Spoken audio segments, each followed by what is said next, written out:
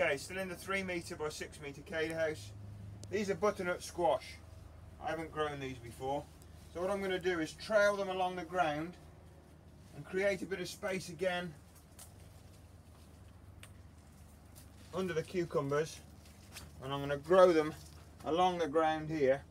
I'll finish cutting these few cucumbers off here.